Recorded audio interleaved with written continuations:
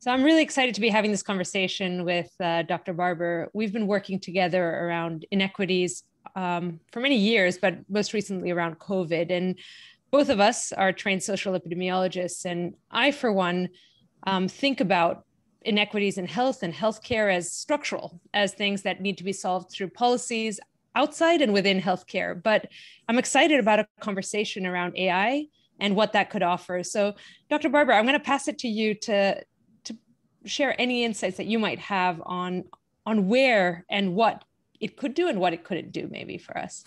Right, exactly. Thank you so much, Dr. Linos. And so, so as Dr. Linos mentioned, we've been doing work around racial inequities in COVID-19.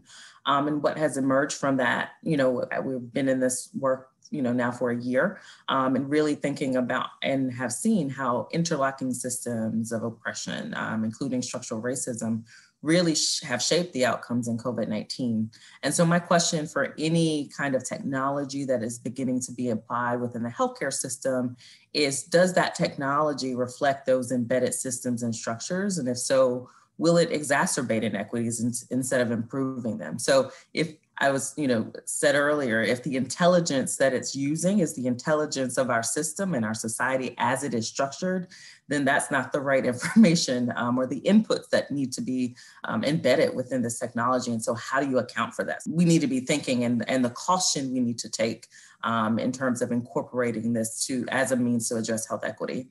However, on the flip side of that, if we're able to account for those inequities, those systems, those structures, and perhaps it could be used as a tool. But what do you think, Dr. Linos?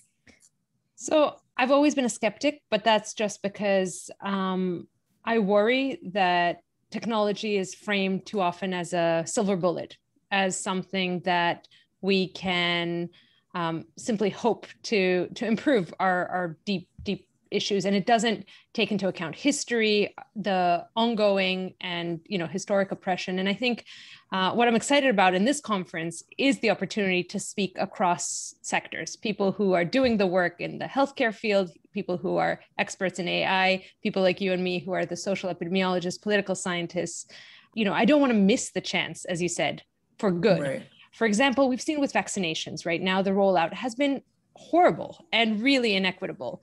Could there have been something with, data, big data around where people live to target our resources? I feel like we have missed opportunities also by not using machine learning and not using AI. And maybe there is a chance that racism and, implicit bias could be removed by using, artificial intelligence. Just to go along with the example of the vaccine rollout here in Philadelphia, it was the Black Doctors Consortium who decided that zip code data was the best data to be used, in order to target communities for the vaccine. And so, like you said, could we have, scaled that up in terms of making sure that in especially our major cities, that data was used, scaled up, accessible very easily to folks who are making decisions on the ground, and if that's the case, if that's a use of AI or how we could potentially use it, I mean, by all means, I think those are great and potential opportunities.